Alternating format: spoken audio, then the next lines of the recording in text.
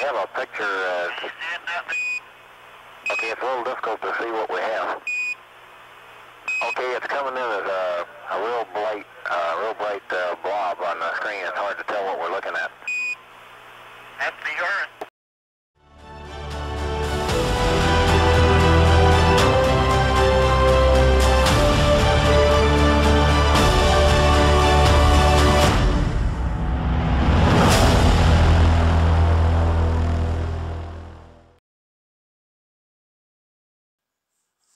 Apollo 8 was a first for NASA.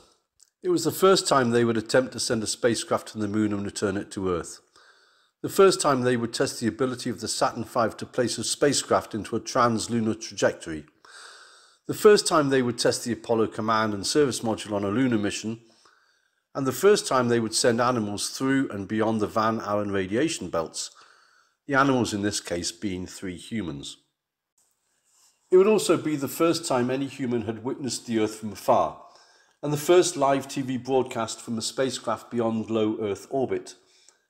The broadcast, that took place at a distance of 138,000 miles, showed scenes of the astronauts in the command module, but technical problems initially prevented any of the planet. And when at last the camera swung around to show the view through a cabin window, the picture was far from conclusive. Before we continue, let's rewind back to just before the Earth comes into view.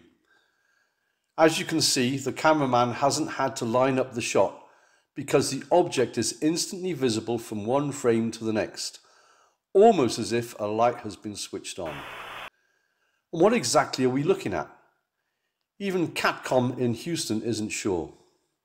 Okay, it's a little difficult to see what we have. That's the Earth. But it's not the telephoto lens, unfortunately. It's just a regular inside lens. Regardless of lens, it's not the Earth. This is.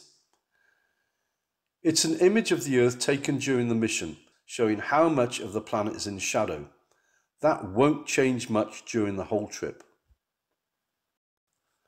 A side-by-side comparison exposes the TV image to be a ball of light on the end of a stick.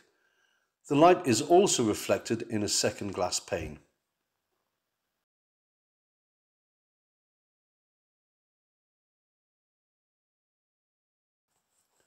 But it is how this object moves, or doesn't, relative to the window that proves it cannot be the Earth. When the camera finally comes to rest on a view of the object, a line of sight is established that is perpendicular to the cabin window.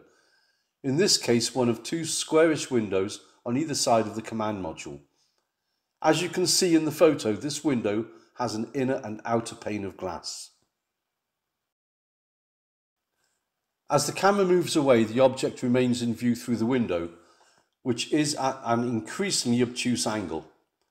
This type of camera is prone to ghosting from bright objects, and you can see the path that it makes as the angle changes.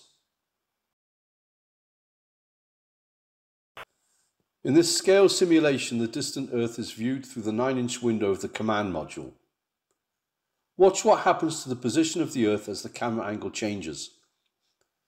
The only way it would be possible to see the Earth from both angles is if it was just outside the window or a reflection of something in the window.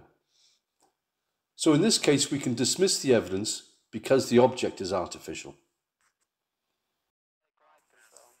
Thank you for watching.